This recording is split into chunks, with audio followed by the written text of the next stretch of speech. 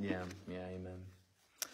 Well, let's stand together and sing hymn number 687, He is Coming Again.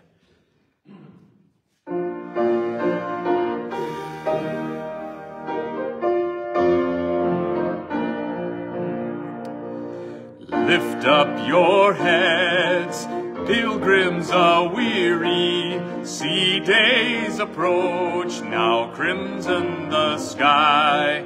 Night shadows flee, and your beloved, awaited with longing, at last draweth nigh. He is coming again, He is coming again, the very same Jesus, rejected of men. He is coming again, He is coming again, with power and great glory. He is coming again. Dark was the night, sin warred against us, heavy the load of sorrow we bore. But now we see signs of His coming, our hearts glow within us, joy's cup runneth o'er. He is coming again, He is coming again, the very same Jesus, rejected of man. He is coming again, He is coming again, with power and great glory. He is coming again. O blessed hope, O blissful promise, filling our hearts with rapture divine. O day of days, hail thine appearing, thy transcendent glory forever shall shine.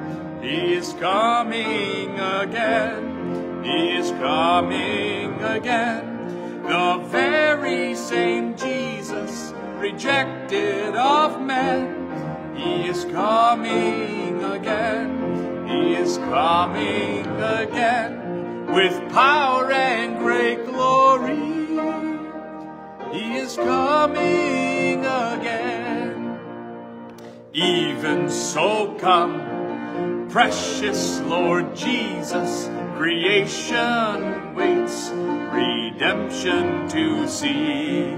Caught up in clouds, soon we shall meet Thee. O blessed assurance, forever with Thee.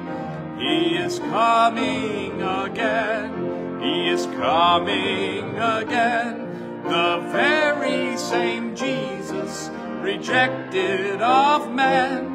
He is coming again, He is coming again, with power and great glory. He is coming again. Amen.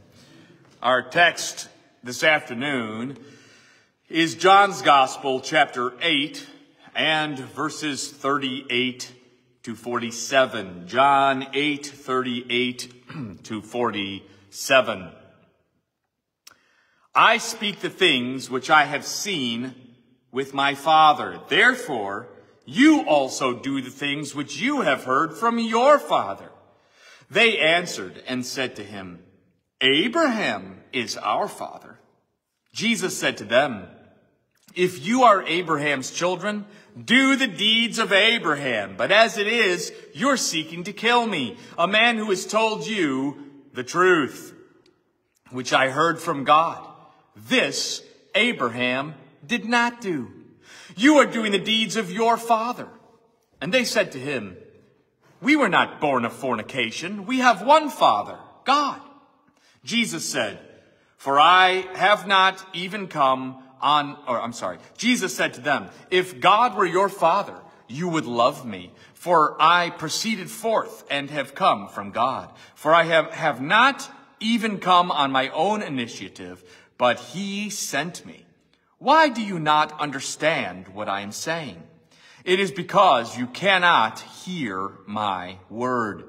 You are of your father the devil, and you want to do the desires of your father.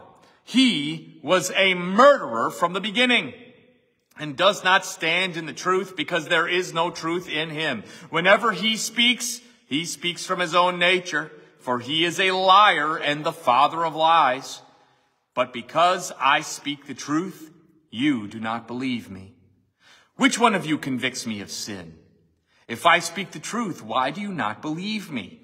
He who is of God hears the words of God. For this reason, you do not hear them, because you are not of God. This is the word of the Lord. You may be seated. Well, we enter again today into the disputation between Jesus and members of the crowd gathered at the temple during the Feast of Tabernacles.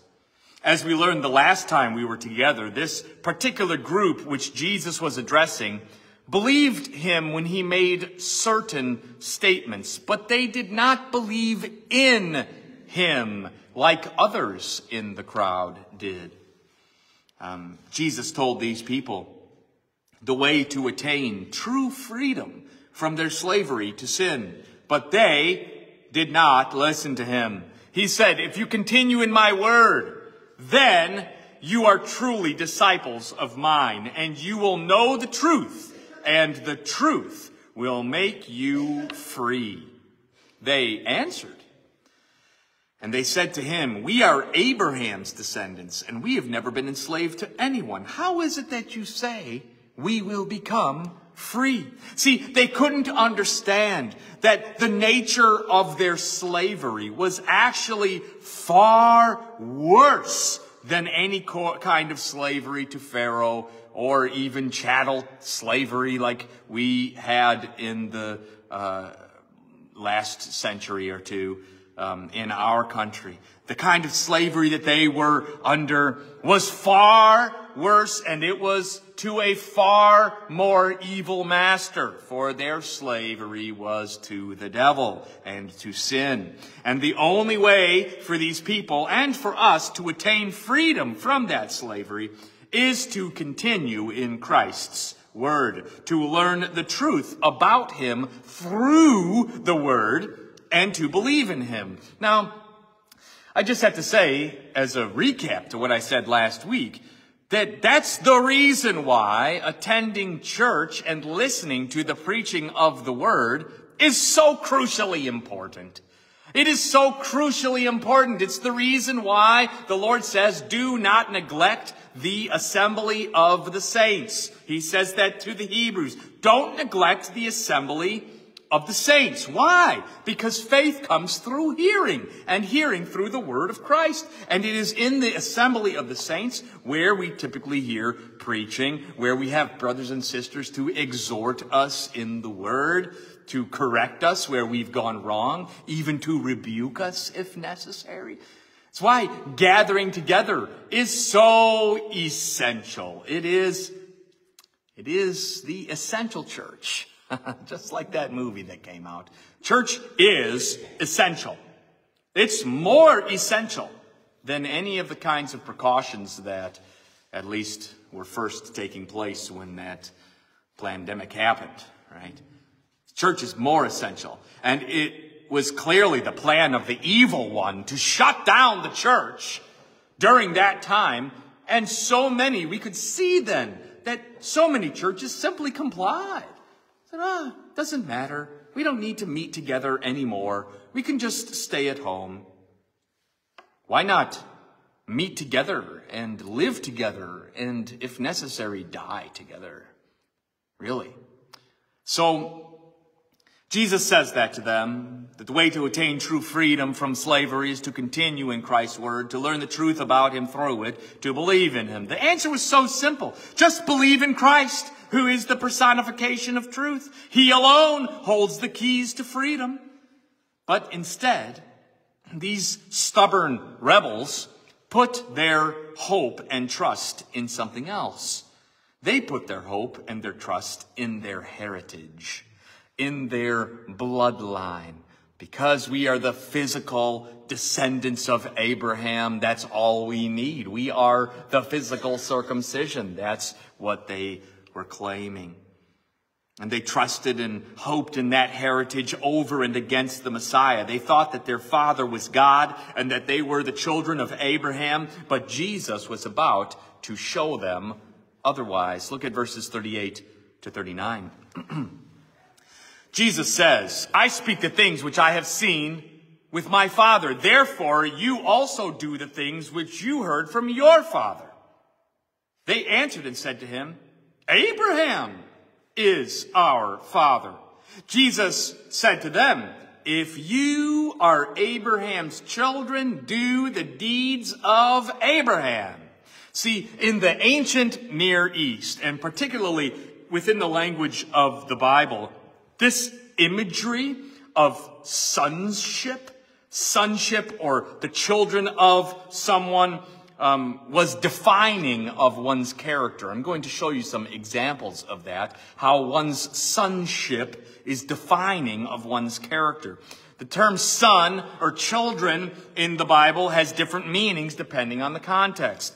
In the Greek, that language can refer to physical offspring or to a distant descendant, or to someone who shares the same nature as their father. In the New Testament, son is used metaphorically in many cases to describe believers who share the same nature as God the Father through faith in Jesus Christ. That is, that they become the children of God. And thus, the children of God have certain characteristics because they are the children of God. They walk in the light as he is in the light. They love one another. They, carry out the commands of Christ because they are a part of the family of Christ. They're the children of God. And conversely, being called sons of or children of some evil characteristic means that that person bears that characteristic. In 1 Samuel 2:12, it says, now the sons of Eli were sons of Belial. They knew not the Lord. That word Belial means worthlessness. So Samuel wrote that the sons of Eli were sons of worthlessness.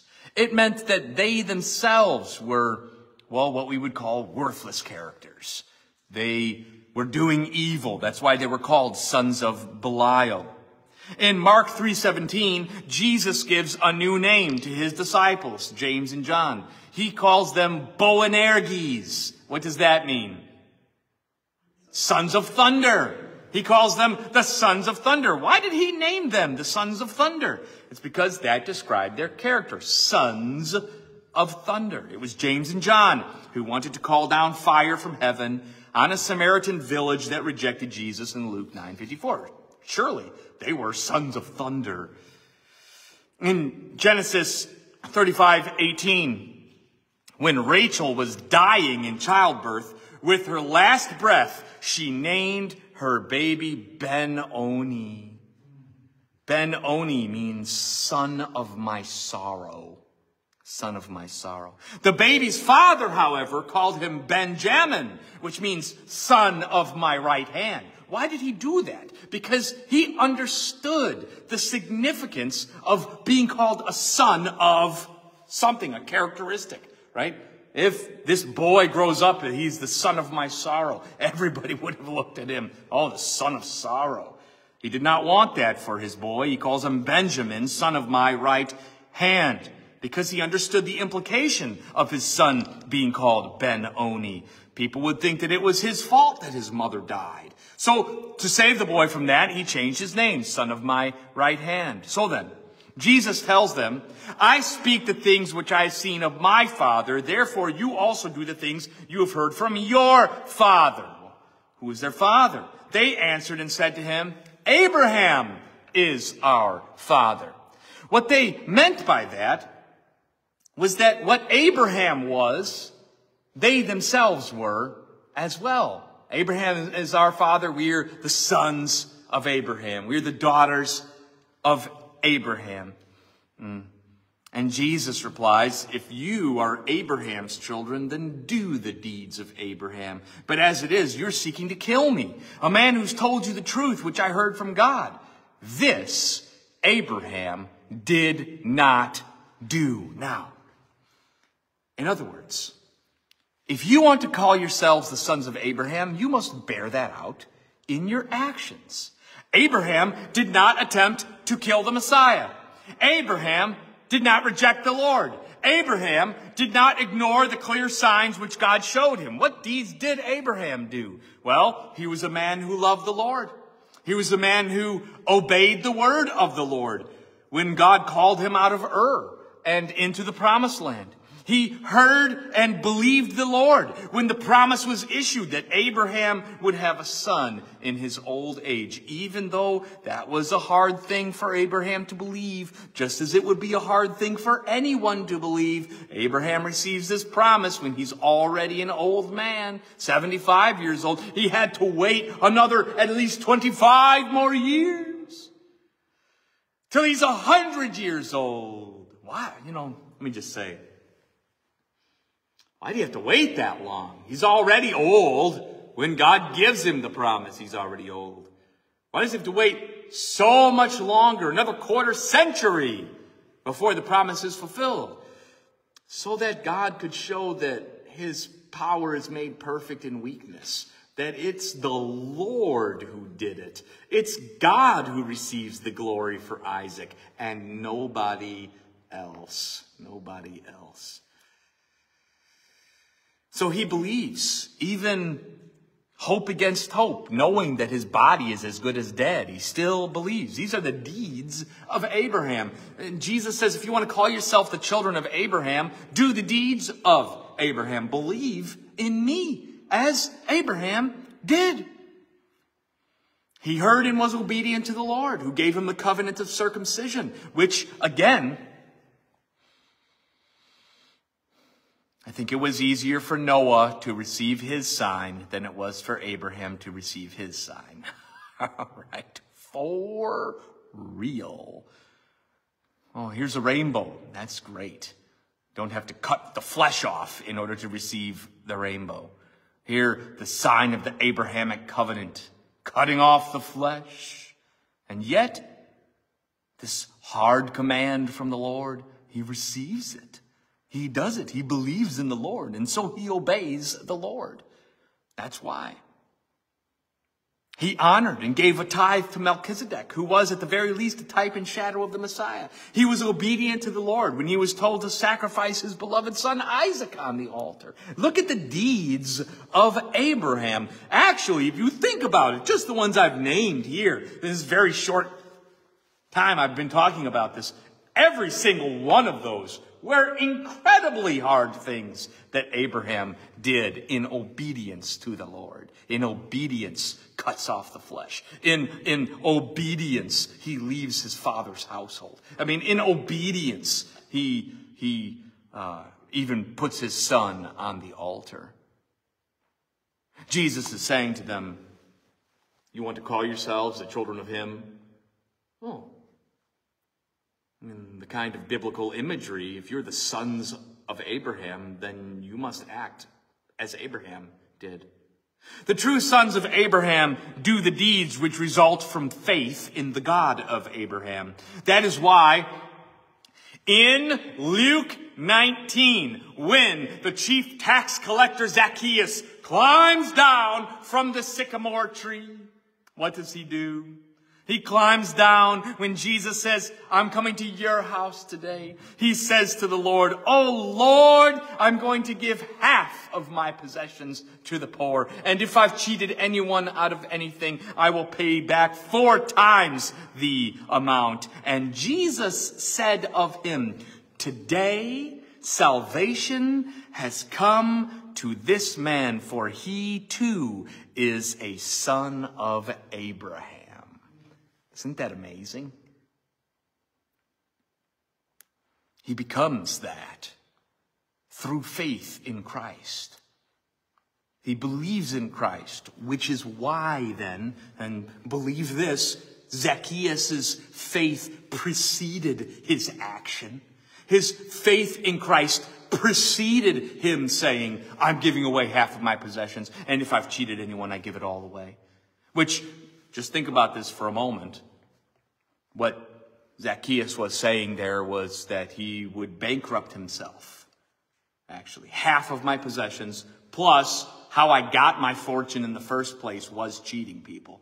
Paying back them 4 times the amount with only half of my possessions left means he's giving away everything for Christ. He gave everything to Christ. And that was the result, not the cause, but the result of his faith. And those actions proved Zacchaeus' faith in Christ. And Jesus says, you are a son of Abraham. Salvation has come to your house today. What Jesus didn't mean when he said that Zacchaeus was a son of Abraham was this. He didn't mean that Zacchaeus is a Jew. That's not what he meant. Zacchaeus, you're a Jew. You're a direct descendant of Abraham. What it meant is that Zacchaeus had the faith of Abraham. It meant that he did the deeds of Abraham. Galatians 3:7 elaborates, know then that it is those of faith who are the sons of Abraham. That's it. Those of faith are the sons of Abraham. Zacchaeus was a son of Abraham because he had faith in the same Lord that Abraham did. That made him a son. Look, Jesus says that the children of Abraham do the deeds of Abraham, but these people were doing the opposite. Look at verses 40 to 43. As it stands, he said, you are seeking to kill me, a man who has told you the truth, which I heard from God. This Abraham did not do. You are doing the deeds of your father. And they said to him, we are not born of fornication. We have one Father, God. Jesus said to them, if God were your father, you would love me. For I proceeded forth and have come from God, for I have not even come on my own initiative, but he sent me. Why do you not understand what I'm saying? It is because you cannot hear my word. There's so much here. Look at the profundity of what Jesus tells them in verse 40. He tells them that they are seeking to kill him, but that Abraham did not do that. What? Abraham, do you know when he lived? Abraham? He lived 2,000 years before Christ spoke those words. Abraham lived as long before Christ spoke those words as we live after Christ spoke those words. So Abraham lived 4,000 years ago. All right. So then, what is Jesus talking about when he says that Abraham did not try to kill him? He didn't try to kill him. He tells them in verse 58 of John 8, this chapter, he says, before Abraham was born, I am. Right? It's because Jesus precedes even Abraham who lived 2,000 years ago. Abraham actually met Jesus. He met Jesus in Genesis 18. If you keep your fingers here, turn back to Genesis 18. I'm going to read part of this to you now. Genesis 18, 1 to 8.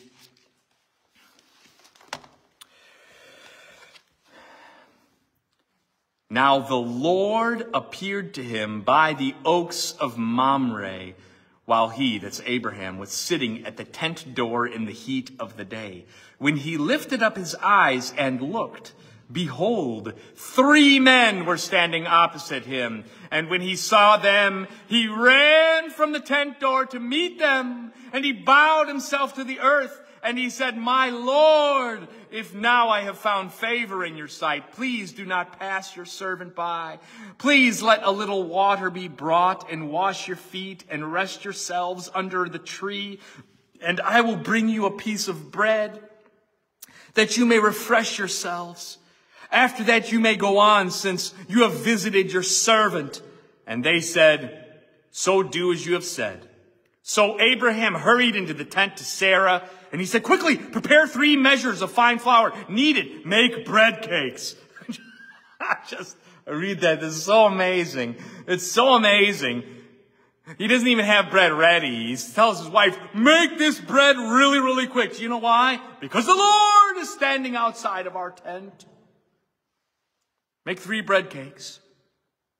Abraham also ran. So look at verse 6. Abraham hurried to the tent. Verse 7. Abraham ran to the herd, and he took a tender and choice calf and gave it to the servant, and he hurried to prepare it. See that? Hurried, ran, hurried to prepare it. He took curds and milk and the calf which he prepared and placed it before them. And he was standing by them under the tree as they ate. The Lord and 2 angels appear to Abraham. When Jesus says, you're trying to kill me, this Abraham did not do. What did Abraham do? Abraham ran to serve the Lord, not kill the Lord, serve the Lord.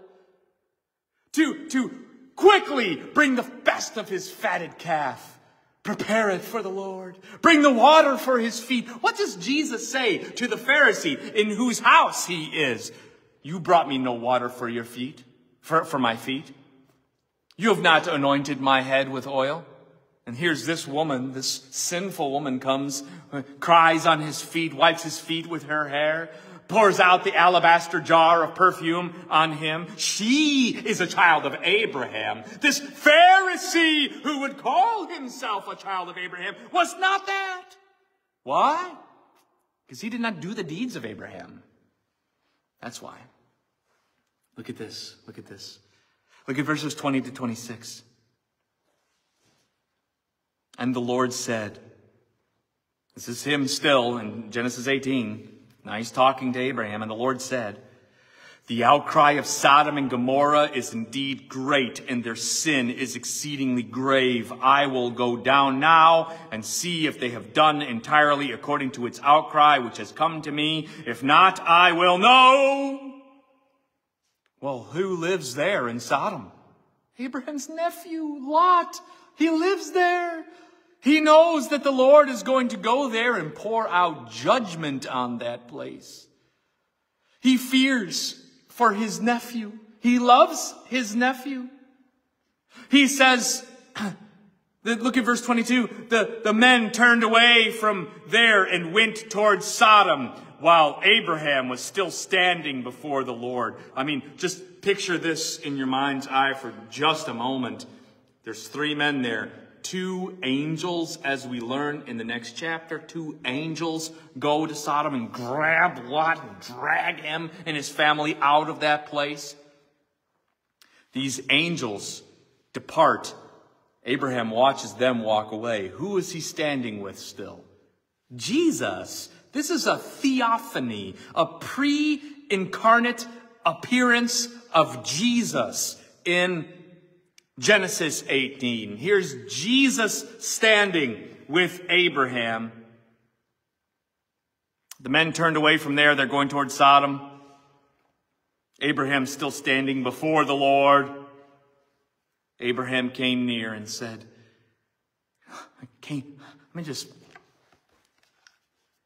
Abraham came near. He came near to the theophany of Christ. And he says to Christ, will you indeed sweep away the righteous with the wicked? And of course we know that Lot was a righteous man because the New Testament tells us that. We would not know that unless there was that declaration. He's saying, will you destroy it? Will you destroy the righteous as well? Suppose there are 50 righteous within the city. Will you indeed sweep it away and not spare the place for the sake of the 50 righteous who are in it?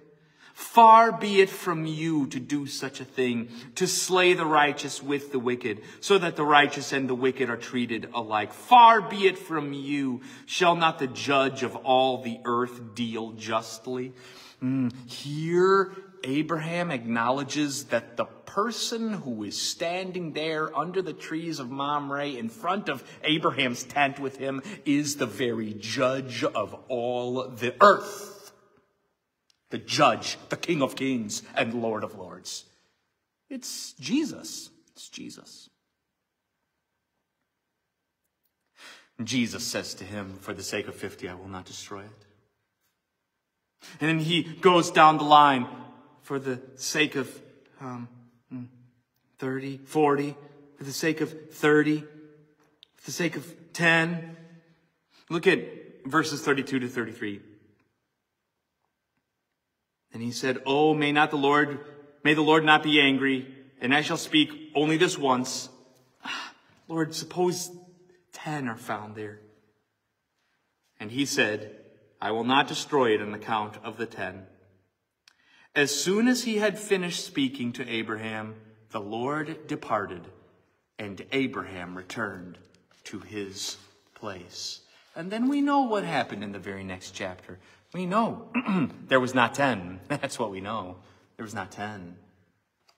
And God rained down fire and sulfur on that place. Look at. What do we see? Abraham bowed down to the Lord when he met him. He provided food for him and water for him. But one thing he didn't do, he didn't seek to kill him. Even when Jesus told him the very hard truth about his impending judgment that he is about to pour out on Sodom and Gomorrah, even then Abraham didn't call 318 fighting men, come and kill this man. No, he didn't call the guards to come and arrest Jesus. He submits himself even in the hard things, even in the hard things that the Lord says to him, he submits himself under them.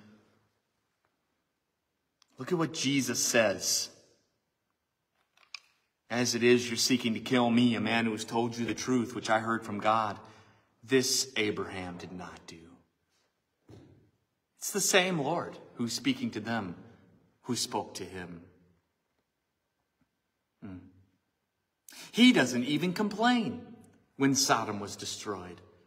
There's no record in the scripture of Abraham crying out to God and complaining about God's judgment being poured out. So no, these people whom Jesus is addressing in John 8 are not the spiritual descendants of Abraham. Rather, in the following verses, Jesus explains exactly who their father is and who he is not. He first says, you're doing the deeds of your father. And they say to him, we are not born of fornication. We have one Father, God. Jesus says, if God were your father, you would love me. For I proceeded forth and have come from God, and I have not even come on my own initiative, but he sent me. Notice how Jesus replies to these people who are claiming that God is their father. He gives them, and by extension us, the true test of whether or not a person is a child of God. A true child of God loves Jesus. That's it. If God were your father, you would love me. A true child of God loves Jesus.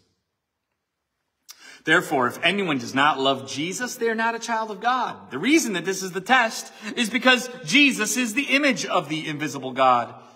It was the Father's good pleasure for all of the fullness to dwell in him and through him to reconcile all things to himself, having made peace through the blood of his cross. Through him, I say, whether things on earth or things in heaven, Colossians 1:19-20. So that if a person rejects Jesus, if a person hates Jesus, then they also hate God the Father. Because God not only sent Jesus, but all of the fullness of divinity dwells in Jesus, and Jesus alone makes peace through his blood shed on the cross. Do you see that? Jesus makes peace through the cross. Why is that so necessary? It is because man is naturally at war with God. That's the reason why. Man is naturally at enmity with God. He's at war with God. And so to reject the one mediator between God and man is to reject peace with God and to remain in a state of war. Do you see? If you don't have Christ, if the blood of Christ is not covering, if you don't trust in Him, receive Him as your Lord and your Master and your Savior. If you don't receive Him, you are at war with God. And there is nothing that you can do to make that state that you are in any different. Nothing. That is a very terrifying place to be. At war with God. It is a fearful thing to fall into the hands of the living God.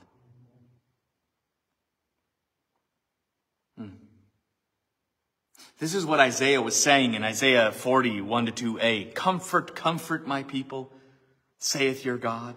I was listening to the Messiah the other day. I played it for my son. How they sing. Comfort ye, right?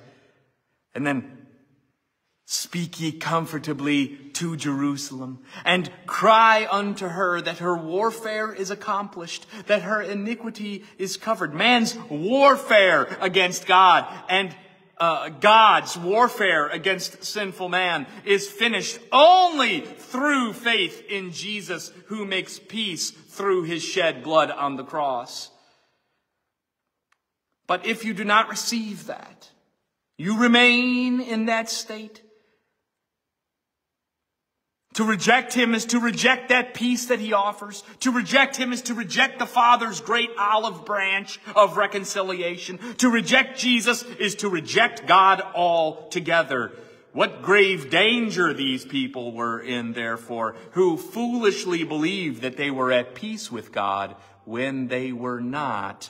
These people here in our text in John 8 are just like the false prophets of Jeremiah 6, about whom Jeremiah says, listen, they have healed the brokenness of my people superficially, saying, peace, peace, but there is no peace. Do you see that? They've healed the brokenness of my people superficially, saying, peace, peace. There is no peace. There is no peace and there is no sonship for anyone who does not believe in the Lord Jesus Christ. This is the clear teaching of Scripture. It's so clear, actually. So clear. Even the people of Jeremiah's day, who lived hundreds of years before Jesus walked the earth, even their problem was the same problem of people today, trying to solve their warfare by some means other than the means which God has provided.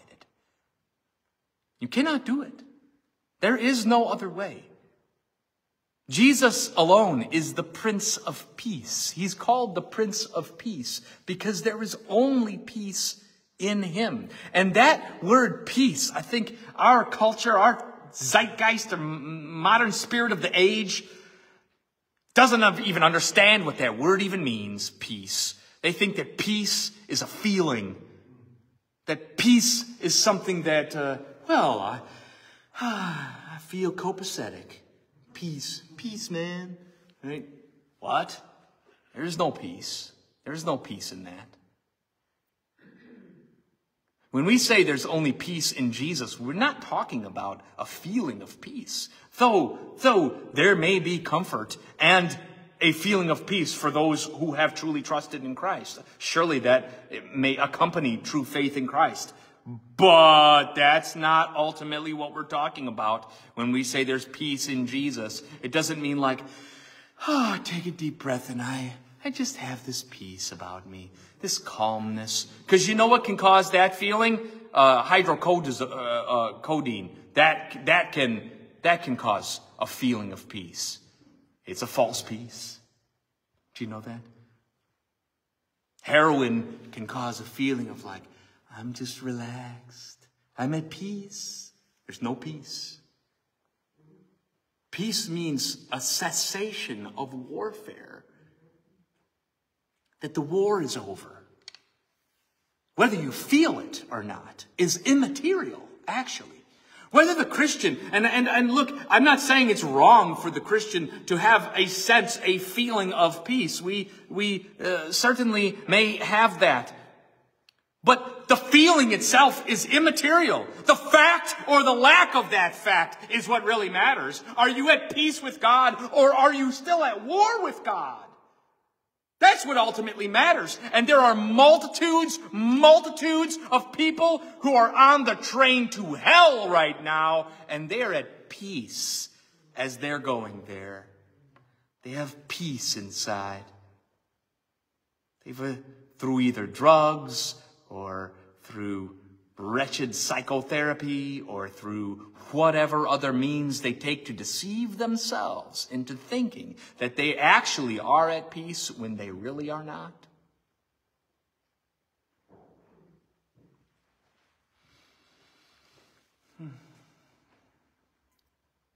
Jesus says to these people who thought that very same thing about themselves.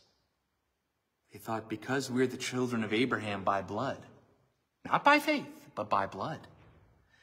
Because we're the children of God, because we're Jews, because we're Israelites, we're the children of God.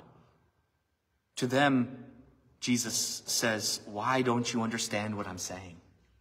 Why don't you? It is because you cannot hear my word.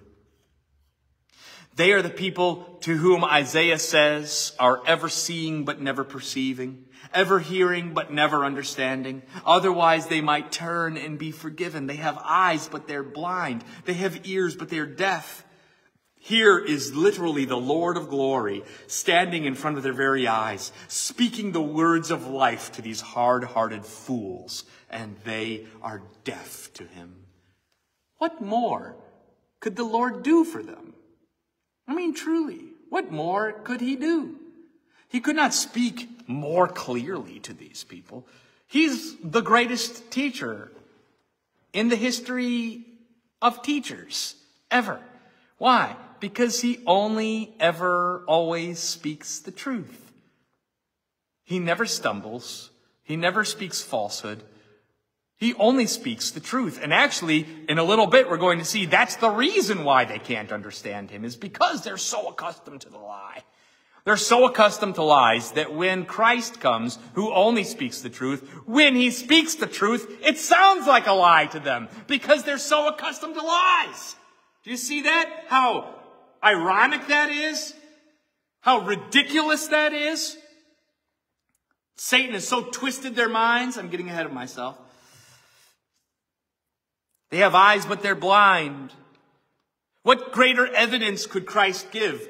He speaks the truth, but the people refuse to listen. And the reason why they refuse to listen is because of what Jesus says in the next verses. They are of their true father, who is the devil. That's why. Verses 44 to 47. He says, you are of your father, the devil, and you want to do the desires of your father. He was a murderer from the beginning and does not stand in the truth because there is no truth in him. Whenever he speaks a lie, he speaks from his own nature, for he is a liar and he is the father of lies. Let me just pause and say this. That necessarily means that there is no such thing as a white lie. That's an oxymoron. It is a contradiction of terms. Every lie is black as sin, crimson stain upon our souls. Every lie, every lie. He's the father of lies. All lies generate through him. And Jesus goes on, but because I speak the truth, you do not believe me. Which one of you convicts me of sin? If I speak the truth, why do you not believe me? He who is of God hears the words of God. For this reason you do not hear them, because you are not of God. Plainer words could not be spoken. They are not politically correct words, right? They're not easy to understand. Jesus could never be accused of tickling people's ears. That's for sure. All right? No. He tells them the truth. Here we see the plain fact of the matter. It was not because these people's unbelief, and this is so important, this is so crucial for us to grasp, it's so crucial. Unbelief was not because something traumatic happened to them. Like there was this person who recently published some article that said, oh, the reason why Richard Dawkins is an atheist is because his mom and dad weren't there for him as a child. No, that's not what Jesus says. What does Jesus say? Richard Dawkins doesn't believe because he's a child of the devil. That's the reason why. Because he's lost in sin. Because he's turned away from God. That's the reason why. It's not because something bad happened to him. It's not because they didn't hear the truth. It's not because they didn't see the Lord. They're literally looking at the Lord in the flesh. It's not because they were dumb. It's not because they didn't have enough evidence. It's not because they weren't smart enough. It's for one reason only. Because they were of their father, the devil. That's the reason. That's the reason Jesus gives. Because they were of their father, the devil. He says the reason you do not believe is because you're a child of the devil. Have you ever heard anyone ever say that to anyone ever? I mean, really, in your and my evangelism, as we are speaking the truth to unbelievers, have you ever told an unbeliever the reason that you don't believe is because you're a child of the devil and you need to repent? You need to repent of your unbelief.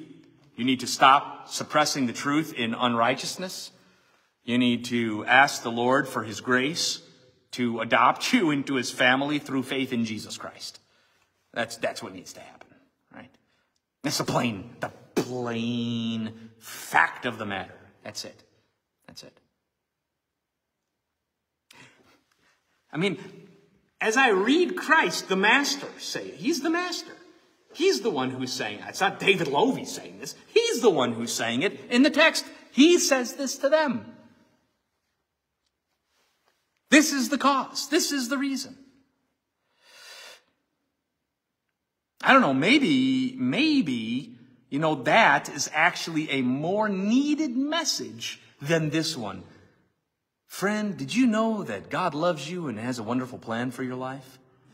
Like, maybe this is actually the more biblical way to speak to unbelievers. In love, not saying, you're a child of the devil. No, why? Why? Because I also was at one time. I was, right? And I'm like, you, and I'm better than you. That's not what I'm saying. What I'm saying is this: we were all lost and dead in sin. We all were. And that if a person doesn't believe in Christ, this is the reason. It's because they suppress the truth in unrighteousness. Because the devil has control over them. And even it's a willing control. The prince of the power of the air, the spirit that is now at work in the sons of disobedience. Do you notice that? Sons of what? Remember when we talk about sons? It means the characteristic. The spirit that is now at work in the sons of disobedience. That disobedience then is actually the characteristic of the unbeliever. The unbeliever is the unbeliever because he doesn't obey. That's why. Not because he doesn't know, because he doesn't obey. That's the fundamental problem. It's a lack of obedience. Obedience to what? Obedience to Christ's command to repent and believe. I mean, ultimately, it comes down to that. The sons of the devil, he says, they want to do the devil's desires. They want to murder because he is a murderer from the beginning. What does that mean? A murderer from the beginning. Revelation 20 tells us, I think it's Revelation 20 verse 2, tells us the dragon, that ancient serpent. Who's the ancient serpent? The one in Genesis 3 who said to Eve, did God really say you shall not eat of every tree in the garden? Did he really say that? God's trying to keep you down, isn't he? He's trying to withhold something from you. Oh, God said we shouldn't eat of it and we shouldn't touch it. For in the day that we do so, we will surely die, Eve says. Serpent says, you will not surely die. For the Lord knows that in the day you eat of it, you will be like him, knowing good and evil. He tempted her to leave her station and become like God. This is the original sin, pride. It's the original sin. It's the very sin which Isaiah 14 and Ezekiel 28 both say Satan himself committed. That he saw his own beauty. He was corrupted by his own beauty. God made Satan, Lucifer, so beautiful that as he looked upon himself, he said of himself, I will exalt my throne above the heavens. I'm the one who deserves to be worshipped. Look how beautiful I am. I want to be like God. And he's cast down from heaven. Jesus says, I saw Satan fall like lightning from heaven. So Satan falls like lightning from heaven. And then after that happens, goes to use the very same temptation with which he himself conceived of, which caused him to be cast out of heaven. And he applies that temptation to mankind. And man fell for it. Our father Adam fell for it. And Eve. That's what Jesus is saying when he says that Satan, the devil, is a murderer from the beginning. It's because he knew that what God said was true. In the day that they eat of it, they would surely die. That's exactly what the devil wanted. He's our adversary. He wants us to die. He hates us. That's why it's so foolish and dumb for people to, mess around with witchcraft and devil worship. And, nowadays even young people think that it's cool to do that. We have a real adversary who wants to destroy us. Don't mess around with that. He's a murderer. He desired to murder Adam and Eve and all of their progeny. Sin desired to have Cain in Genesis 4, who then murdered Abel. The devil is a murderer. That is why these people wanted to murder Jesus, because they were doing their father's desire. The prince of the power of the air, the spirit now at work in the sons of disobedience. They were not the sons of Abraham. They were the sons of disobedience and the sons of the devil. And not only were they the sons of the devil and murderers like their father, but liars as well. He was a murderer from the beginning and does not stand in the truth because there is no truth in him. Whenever he speaks a lie, he speaks from his own nature, for he is a liar and the father of lies. But because I speak the truth, you don't believe me. There's so much that we can say about this. I think I'm going to actually save this verse to expound on it more next week, just to talk about that the true nature of spiritual warfare has so much more to do with a war for the truth than a war over like territory, how spiritual warfare is portrayed as like Satan is over this town or Satan is over this community. And no, Satan is a liar. That's ultimately where our warfare needs to take place, is to preach the truth in opposition to the lie, right? To preach the truth to the culture, to preach the gospel of Jesus Christ. That's how we do warfare. That's how we fight, as we preach this word. We trust this word because it's the truth. We preach this word. We pray for people to come to a knowledge of this word, the word of God. But suffice it to say, these people were so accustomed to believing lies and speaking lies that when they hear the truth, it sounds like a lie to them. That's why Jesus says, because I speak the truth, you don't believe me. How insane that is of them. Crazy. What a backwards reality we live in. that lies are accepted and the truth is rejected. And it's not just these people. It is all people outside of the knowledge of Christ, who is the light of the world. To those who are outside of that light, the truth sounds like a lie because they're so accustomed to lies.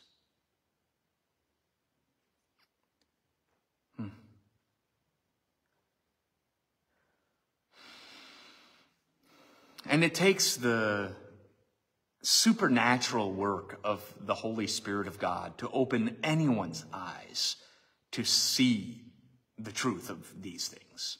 It takes this supernatural work. Man outside of the Holy Spirit's work is easy prey for the devil, like shooting fish in a barrel. It's easy prey for him. He doesn't even hardly have to try. Because we're already naturally at the gravest disadvantage since we are born in sin. We already have an inclination away from God and towards sin. Since we already have that inclination away from God, it's not as though we can even blame Satan for our condition. We are naturally slaves to Satan, but we cannot blame Satan for our condition. That is what Eve did. When God said to Eve, let me go even further back. When God said to Adam, what is this you have done? Did you eat from the tree of the knowledge of good and evil, which I told you should not eat? Adam said, the woman that you gave me. It's her fault. Ultimately, God, it's your fault. How wretched. Sin had already taken hold of Adam's heart.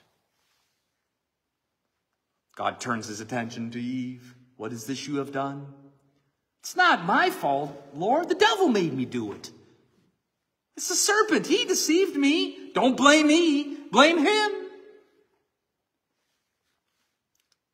It's not worth even going down this path, but I have wondered at times. I wonder if things would have been different had Adam said, Lord, it's me. It's my fault.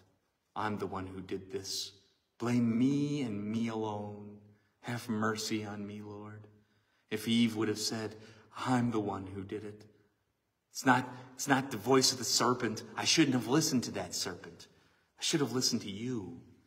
I don't know how anything would have been different, but maybe it would have. Yet that's not what man does. He shifts the blame away from me and onto somebody else. Someone else's fault. It's what somebody told me. It's the woman you put here with me. It's actually your fault, Lord. I wouldn't be this way if you hadn't made me like this. Blaming everyone else but ourselves. And that's the lie of the evil one. And the evil one has perpetuated that lie ever since, hasn't he?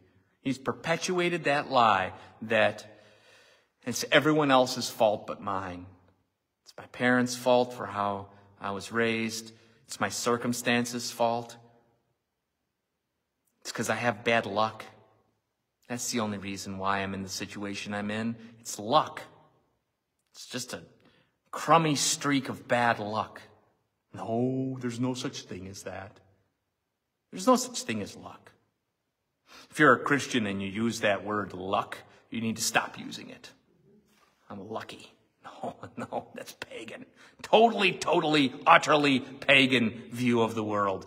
That luck is anything. Luck is nothing. There is no such thing as that. You use providence, right? Not luck. And take responsibility for ourselves. To these people, the truth sounds like a lie because they're so accustomed to lies. But even though that's the case, Jesus says to them in verse 46 and 47, which one of you convicts me of sin? See, they couldn't. Even though to them the truth sounds like a lie, they could not convict him of sin, not according to the Bible. He says, if I speak the truth, why don't you believe me? He who is of God hears the words of God. For this reason you do not hear them, because you are not of God. Here the Lord, in essence, pounds the gavel. He issues the ultimate reason for man's unbelief. Here it is. The reason that they do not hear is because they are not of God. Later in John 18:37, at his trial, Jesus tells Pontius Pilate, in fact, the reason I was born and came into the world is to testify to the truth. Everyone on the side of truth listens to me. And Pilate says to him, what is truth? And he walks away. With that reply, Pilate then necessarily condemns himself and exposes himself as a child of the devil. Because Jesus says, if you listen to the truth, you listen to me. So he's not of the truth. Pilate condemns himself with that statement. So then, in conclusion, the question may be asked, why do we preach the gospel to unbelievers? Unbelievers are lost in darkness. They don't believe the truth, the children of the devil. Why? Because we know not who it is that God has chosen to translate out of the kingdom of darkness and into the kingdom of light. We do not know whom the Holy Spirit may awaken and draw out of Satan's family and bring into God's family. And so we preach the gospel to all. We make the call to everyone, and we leave the rest in God's hands, trusting that his word never returns void, but always accomplishes the very purpose for which he sends it. It always accomplishes it. So here's the question for you. Here's the question for me. Do you hear his voice? Do you believe in him? I'm not asking if you go to church. I'm not asking if you read the Bible. I'm not asking if you're in a Bible study. I'm not asking if you went and held a sign outside saying that abortion is bad.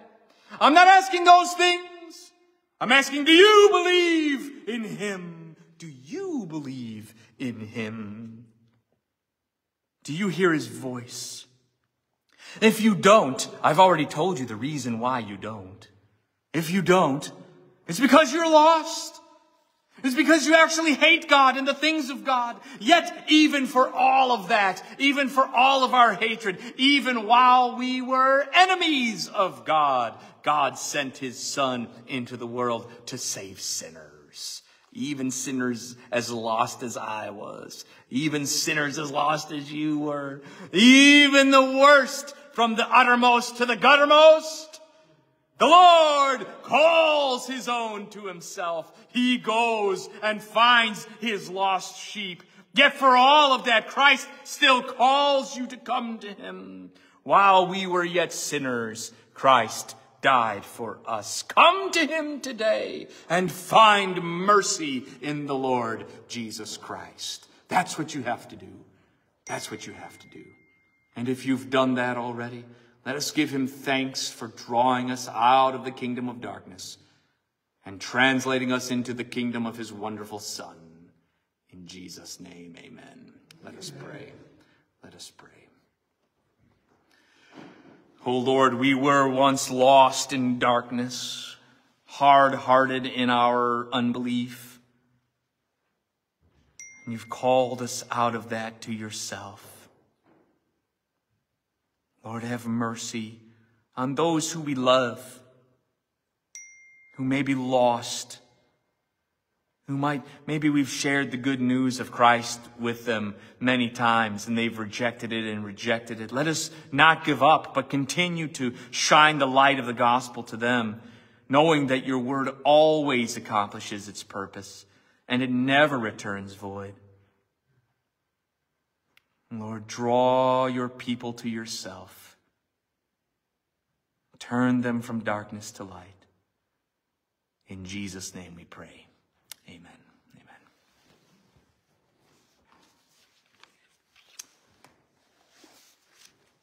We're going to sing hymn number 699. 'Tis so sweet to trust in Jesus. Let's trust in him. Who else will we go to? There's no one else that has the words of life. Only Christ alone. That's why it's so sweet to trust in him. Let's stand and sing together.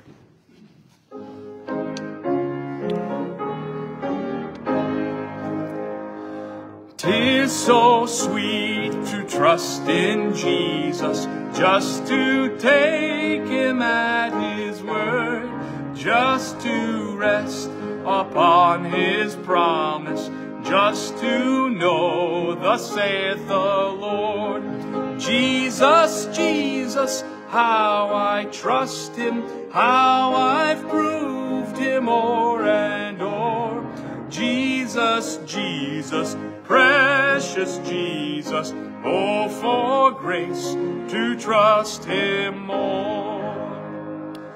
Oh, how sweet to trust in Jesus, just to trust his cleansing blood, just in simple faith to plunge me neath the healing cleansing flood. Jesus, Jesus, how I trust him, how I've proved him o'er and o'er. Jesus, Jesus, precious Jesus, oh, for grace to trust him more. Yes, 'tis sweet to trust in Jesus, just from sin and self to cease, just from Jesus simply taking life and rest and joy and peace. Jesus, Jesus, how I trust him, how I've proved him o'er and o'er. Jesus, Jesus, precious Jesus, oh, for grace to trust him more. I'm so glad I learned to trust thee, precious Jesus, Savior, friend. And I know that thou art with me, wilt be with me to the end. Jesus, Jesus, how I trust him, how I've proved him o'er and o'er. Jesus, Jesus, precious Jesus, oh, for grace to trust him more. And now to him who is able to keep you from stumbling and to make you stand in the presence of his glory, blameless and with great joy, to the only God, our Savior, through Jesus Christ our Lord, be glory, majesty, dominion, and authority before all time, and now and forevermore. And all of God's people said, Amen, amen. May God be with you all.